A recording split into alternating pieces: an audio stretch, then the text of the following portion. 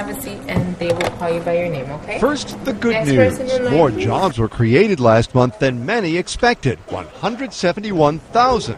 Compared with earlier this year, it's a distinct improvement. But the percentage without jobs ticked up to 7.9%, and growth overall remains tepid.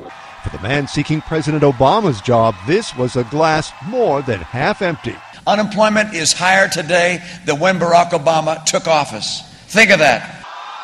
But the president's stressing private companies are now hiring at their fastest pace in 8 months. We've made real progress, but we are here today because we know we've got more work to do.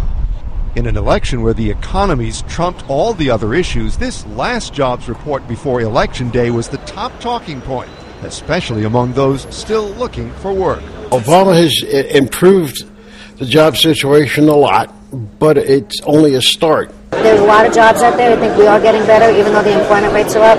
I voted for him because I thought there was a lot of promise there, but I'm disappointed in how it's turned out. But did the numbers change many votes? According to the experts, probably not. I don't think these numbers changed the game at all. The voters have had an enormous amount of information about the economy, which they've factored into their personal calculations and decisions.